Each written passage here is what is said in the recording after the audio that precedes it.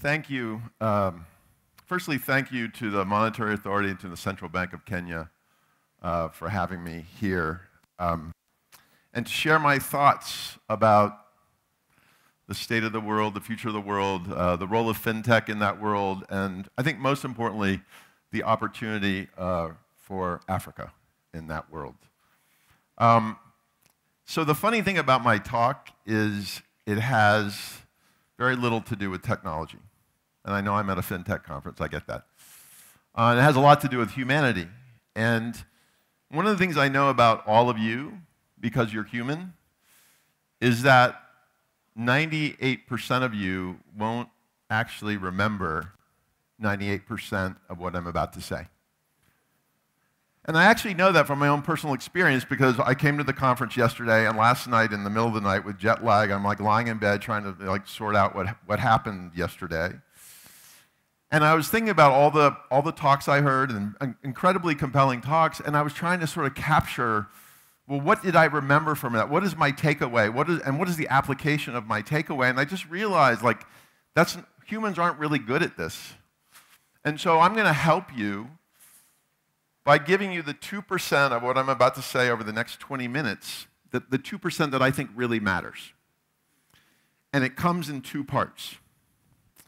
So the first 1%, is that whatever you are trying to do, steer a country in today's 21st century tech-centric world, figure out what digital transformation means, figure out what blockchain means, figure out how to grow your business, figure out how to turn your startup into a viable business, that whatever you are trying to figure out, my suggestion to you is to spend less time focusing on the technology questions and more time focusing on the human questions. And the irony of our existence is that all we have is our humanity, and yet we tend to take it for granted. We tend to not spend much time contemplating who we are, what we do, why we don't do what we should do. And in that regard, we kind of, not only do we miss the point, but we miss the opportunity. And in the case of innovation, we suffer the risk of failure. And to prove my point, 75% of all startups fail. And I actually was reading an article yesterday that suggested it was more like 90%. The article also suggested that in any given year, 5 million businesses are being created. So by the time I have finished speaking today, 200 new businesses will be created. And the vast majority of them will fail. I think 75% is underreported. The other stat, 95% of corporate innovation fails. So this is the big money, the big guns, the big brains, right? Coming up with new product ideas to extend their portfolio, whatever, and 95% of the time, they fail. And then the third one, 84% of digital transformation fails. In the United States last year, this is crazy.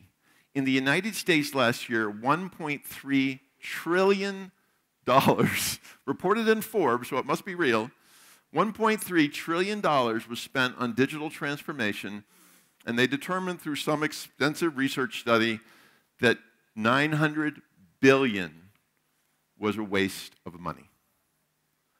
So just like, hold on to that for a second. So this presumption, this delusion that we have that everything is going to work out just fine and all these technologies are going to somehow find their place and all these startups are going to make it is not fundamentally true. But the miss in it is not, to my mind, around technology. The technology works. The failure rate is a function of connecting the technology with the truth of humanity. And that is a function of us not contemplating the truth of ourselves and the truth of the people we serve.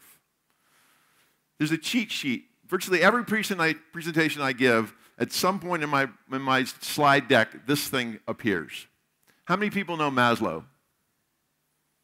Okay, for those that did not raise their hand, please Google it later. So Maslow was this psychologist in the 50s named Abraham Maslow, and he studied human behavior his entire career, and he arrived at this construct. And his simple view is that every decision we make Every behavior we have, how we look at the world, how we look at our existence, it's all through these filters, this hierarchy of needs, and it goes bottom up. So as we are contemplating something new, as we are contemplating adopting an innovation, we come from a place of a need for physiological need and safety need. That is how we look at the world. That is how we engage the rest of the world, is through these fundamental needs. And to prove my point, and you've already done it a little bit today, I want you all to turn around and introduce yourself to the person behind you. Come on.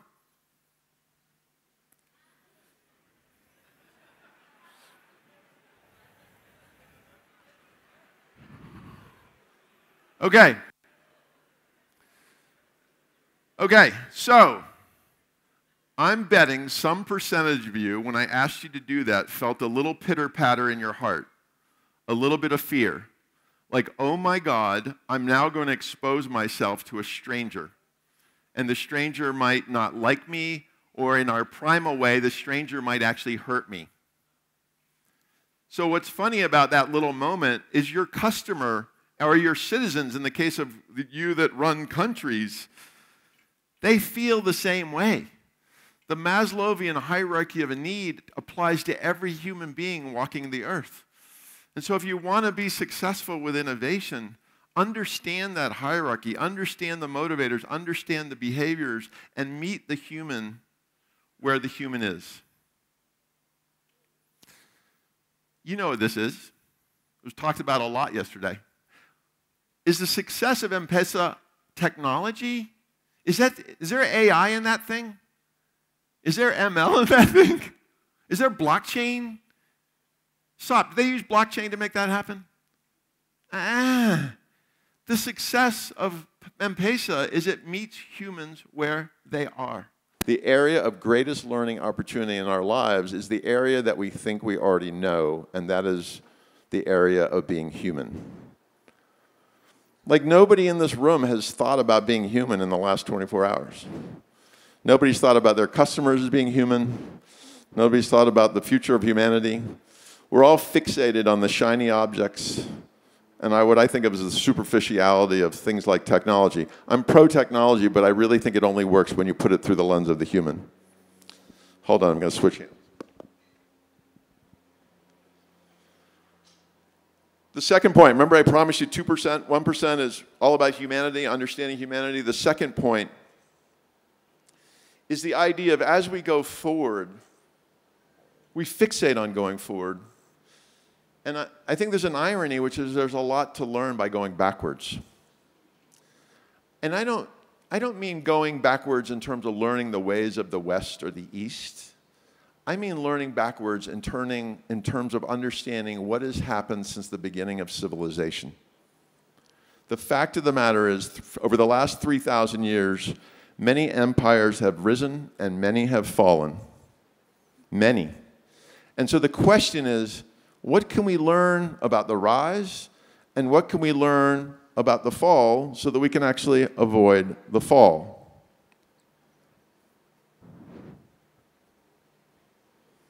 The problem with this is we don't do this, right? We don't do this. George Hegel was a 19th century philosopher, said this: we learn from history that we do not learn from history. So there's a sort of corollary that goes with this, which is the definition of insanity is doing the same thing over and over again and expecting a different outcome. There's a lot to learn from history. Now the good news is, just like Maslow is the cheat sheet on our humanity, there's a guy named John Glubb. Also around the 1950s, British guy, kind of a warrior philosopher dude, and he ended up studying empires, and that was his thing. And he ended up realizing that every empire since the beginning of time, Assyrian, Mongolian, Persian, doesn't matter, every empire has lasted about 250 years. Every one. It's quite remarkable. Everyone has risen and everyone has fallen. And he wrote this little treatise called The Fate of Empires. And in it, my view is a prescription on both how to rise and how not to fall.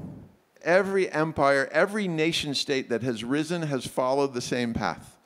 And the first path, or first stage, is the age of pioneer. And I think of this as the age of the entrepreneur, right? That we have a shared vision, we have courage, we have a sense of duty, we have responsibility, we're all in this together, there's self-sacrifice. We're doing everything we can to move the collective forward. And the age of pioneer is followed by the age of conquest, which in the old days meant physical conquest. I think in today's world, it means virtual conquest. And if not conquest, this thing called co-opetition, or just call it collaboration.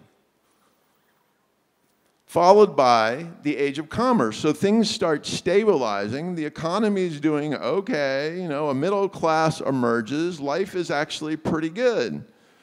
And then the age of affluence.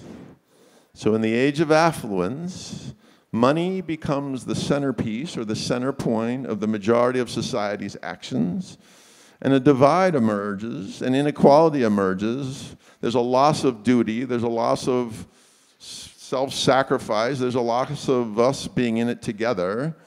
It is literally the beginning of the end, and money becomes all. A quote from Glubb's piece: gradually and almost imperceptibly, the age of affluence silences the voice of duty. The object of the young and the ambitious is no longer fame, honor, or service, but cash. This guy wrote this in 1950. Mission becomes money, an open society becomes closed, and the entity starts fearing loss versus celebrating gain. A highly protected state. And then the end of the end ends with two other stages. The age of the intellect, where we start belly button gazing, we start thinking we've got it all figured out, we intellectualize everything, we think rationality can solve any problem, and we begin to really lose touch with our humanity. And then the final stage, which is really depressing, is the age of decadence. I mean, you could argue you come out of college, you're a pioneer, and then your conquest is you seek a significant other, and then you stabilize your career, and you're now commerce, and then you do really well, and you're in affluence, and then you start thinking you got it all figured out, and that's the beginning of the end. No, you look at the data. We are here. We are here. We are not over there. We are here. Here's some data. I won't belabor it. Healthcare costs through the roof, cost of education through the roof, student debt. Student debt in the United States is $1.3 trillion. It exceeds credit card debt. Excuse me? My other little favorite stat on this, last year $3.8 billion was spent by lobbyists in the United States, which is like 5% of Kenya's GDP. That's our form of corruption, right there. And it keeps on going. So you say, no, Chris, no, you're wrong. No, the United States is a superpower. No, look at the Global Innovation Index. It's number 6. Singapore is number 5. Congratulations. But I argue if you actually look at the thing on the right, you can't read it. But if you actually look at the variables that inform the Global Innovation Index, which is used increasingly by countries to say, look at us, I think they're not quite right. They focus on inputs and they focus on outputs, but I don't think they focus on the fundamental truth of a society or a country or an empire or anything. Here's some other stats if you don't believe me. 25% of college students in the United States are on antidepressant or anti-anxiety medication. 25%. 40% of Americans are obese, and based on my last time there, I think that's underreported. And then I think one of the worst ones is 1 in 4 Americans feel isolated, feel like they have no one to confide in. And loneliness is actually a health issue, because it turns out being lonely is akin to smoking 15 cigarettes a day. It's a mess. But this is the point I want to make about the rise and the fall. What motivates the fall is not externalities, it's internalities. It's actually about behavior. It's not about capital or competition. It's not about capital or competition or technology. It's about how the society loses its way in terms of why it exists and what it is trying to do. and how the leadership of those societies and economies manage that path. And the other point of this is you are in the catbird seat because you fundamentally, this continent, this country, this collection of countries is fundamentally pioneering. And my point to you is hold on to that forever. Because the attributes of a pioneer are what it takes to survive and thrive in today's world. This is my terrible PowerPoint. My point is you don't go beyond the age of pioneer. My point is for any country in the world, seek to be a pioneer. That the rate of change is such that if you are not changing constantly, if you are not exhibiting the attributes of a pioneer, of an entrepreneur, you will get left behind. Now the good news is, my view, this continent has 7 attributes that line perfectly with successful entrepreneurs. Remember, I ran the Harvard Innovation Labs. I spent the last 4 years of my life working with thousands of entrepreneurs. And the attributes, the characteristics of Africa are the characteristics of successful entrepreneurs, successful pioneers. Give yourself a round of applause. Number 1, need versus want. Need creates drive. So I have this wacky theory. Many of my theories have no data substantiation whatsoever. So here's my theory. There are only 2 motivators of behavior change. Need versus want. Desperation versus aspiration. That's it. The problem with aspiration is not very effective. My example is I got to go to the doctor. I've been trying to lose weight for 10 years. I don't lose any weight. I go to the doctor. The doctor says, Chris, if you don't lose weight, you're going to increase your risk of a heart attack. I'm going to lose 10 pounds by Friday. Right? I want to lose weight, so what? I need to lose weight, I will lose weight. So aspiration doesn't work, desperation works. Need works. And then in the case of digital transformation, the reason why most digital transformation fails is because the organizations trying to transform digitally aren't motivated by aspiration. They're not motivated by desperation. They're actually motivated because they think they should because everybody else is. Number 2, resource constraint is actually advantage because it motivates a higher level of thinking, right? A more innovative approach. You have to be resourceful. Number 3, lack of legacy infrastructure creates an open-mindedness, a willingness to try things and do things that others might not. I go to mobile payments. We are laggards. The United States is behind. We're so behind. And the reason why is because we have this legacy infrastructure and legacy culture that we're kind of stuck. Number 4, you know, being an entrepreneur fundamentally is about taking risk. And one of the enablers of risk-taking is if there's not a lot of downside, you're more willing, you're more amenable to stepping out, stepping forward, jumping off the cliff. And that, to me, is an advantage. And I think this one's like a little weird, but I think it's really important. The idea of emerging is a really powerful construct. Because in emergence, you cannot help but be introspective. You cannot help but look at self and embrace the truth of self, embrace the truth of where you are because you're trying to get to a better place.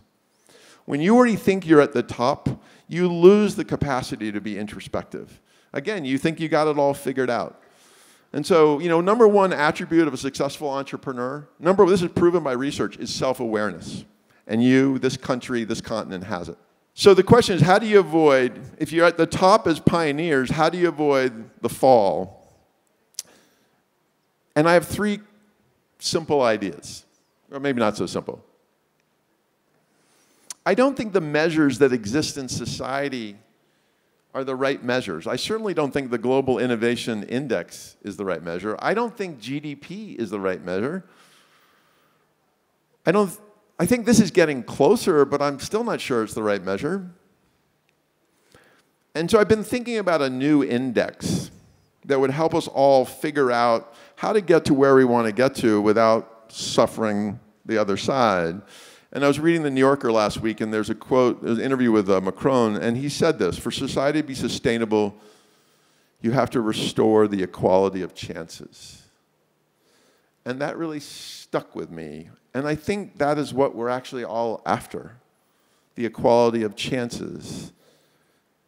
And I think ultimately what we're after is, in order to self-actualize this continent, in order to self-actualize this country, We have to self-actualize the people. They have to be self-actualized. So shouldn't we create an index that measures actualization, right? I mean, if a country consists of 100 people and 100 people are self-actualized, realizing their full potential, then de facto, that country is excelling, I think. The second thing, and I'm going to try to wrap this up, I really believe if I ran a country, I would put a ton of my energy into the education system, but not just primary and secondary. I mean, here's the dynamic. We live in a world where the pace of change is faster than the average human's ability to change. Fundamentally true. And yet the systems don't exist to help adults keep up with that change. We continue to focus on K-12 and higher ed, but they don't keep up. The other thing I just want to call out, and this may get me thrown out of the conference, which is, I guess, okay. I think this talk about financial inclusion is wonderful, truly wonderful. But I worry that it's not joined with talk about financial literacy. Yeah, thank you. Like, I've been to many fintech conferences over the last year. Thanks, Sop. Nobody ever says the words financial literacy. And do you know what happens when you put something like a credit instrument in the hands of somebody that doesn't understand credit? I saw it firsthand. I live in the United States. I saw the subprime mortgage collapse. We thought we should put the credit instrument of a mortgage in the hands of millions of Americans, and they didn't actually understand the terms of the deal.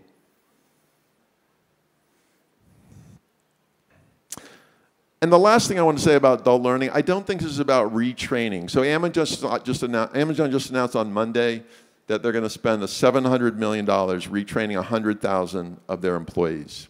So you'd look at that and say, that's good news, right? That's good news. I think it is sort of good news. I think the issue I have with it is part of that training needs to focus on skills like resiliency, right? Skills like adaptation. Needs to motivate people to realize that they have to be lifelong learners. That it's not incumbent on their corporation or their country to lead them every step of the way. Fundamentally, I believe every human needs to recognize that they have to be a pioneer. And then in order to be a successful pioneer, you have to learn for life. If you want fintech to work for humanity, then spend more time worrying about humanity. And that really is the opportunity to take the advantages that are unique to this continent and then put them through a filter really of compassion for each other, for society at large, and get really good at being human. So when you go forward today, don't go forward as bankers, don't go forward as technologists, don't go forward as entrepreneurs. Go forward as humans, seeking to understand the other, and in doing so, seeking to understand yourself. We are in this together. Thanks very much.